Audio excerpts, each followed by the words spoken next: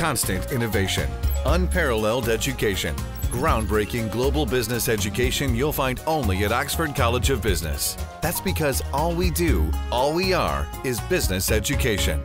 ඇත්තෙන්ම එතුමිය ගියා නෙවෙයි යවුවා. පළාත් පාලන මැතිවරණයේට නාම යෝජනා පිළිබඳ සාකච්ඡා ඇතිවනතුරු එතුමියට අපෙන් සමුගන්න ප්‍රතිපත්තිමය ගැටලුවක්වත් කලකිරීමක්වත් තිබුණේ නැහැ. අම්පාර දිස්ත්‍රික්කයේ නාම යෝජනා ප්‍රශ්න විසඳගන්න නාම යෝජනා ජාතික කමිටුව වෙත එතුමිය 6 වතාවක් හෝ ඊට වැඩි වතාවක් ආවා. අම්පාර දිස්ත්‍රික්කයේ සමහර නායකයින් ඒ රැස්වීමට පැමිණියේ නැති නිසා ඒ රැස්වීම සාර්ථකව අවසන් කරගන්න නොහැකි වුණා. අවසාන වතාවට එතුමිය ජාතික නාම යෝජනා කමිටුව ඉදිරියට ආවේ පසුගිය සෙනසුරාදා රාත්‍රියේ.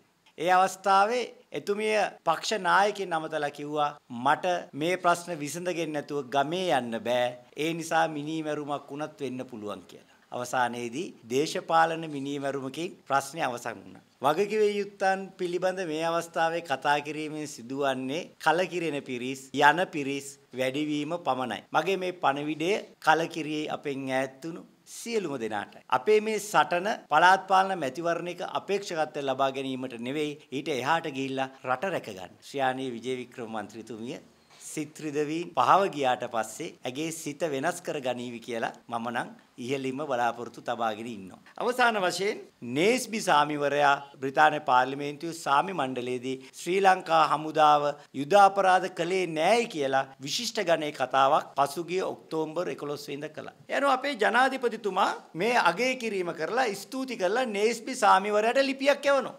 ලංකාව දන්නෙත් නෑ එංගලන්තේ දන්නෙත් නෑ. ඒ ලිපිය රහසිගත ලිපියක් බවට පත්වන නිසා ජනාධිපතිතුමාගේ ලිපිය සමග විදේශ අමාත්‍යාංශයේ ලේකම්වරයාගේ ආවරණ ලිපියක් යනවා බ්‍රිතාන්‍ය මහා කොමසාරිස්වරියට. මේ ආවරණ ලිපියෙන් වැදගත් උපදෙස් දෙකක් දෙනවා. මේ ලිපිය ඔබ විසින් පෞද්ගලිකවම ගිහිල්ලා බාර දෙන්න ඕනේ. ඒ නේස්බි සාමිවරයාට තියෙන ගෞරවය නිසා නෙවෙයි. මේක වෙන කාටවත් දැනගන්න ඉඩ තියන්න බැරි නිසා. දෙවෙනි උපදේශය තමයි මේක ලංකාවේ මාධ්‍යවත් ඉංගලන්තේ මාධ්‍යවත් දන්නේ නැහැ. මේක දේව රහසක් විදියට රැකගන්න. ඇයි මේ ලිපිය හංගන්නේ? කාට බයෙන්ද? පිළිතුර දෙමළ බෙදුම්වාදීන්ට. දෙමළ කොටි සංවිධානය සහ දෙමළ බෙදුම්වාදීන් මේ ආණ්ඩුව බලයට ගෙන ඒමට කටයුතු කළ නිසා ඕකට තමයි කියන්නේ කුම්බලාව කෑවා නම් විඳවාපම් බලලෝ කියලා.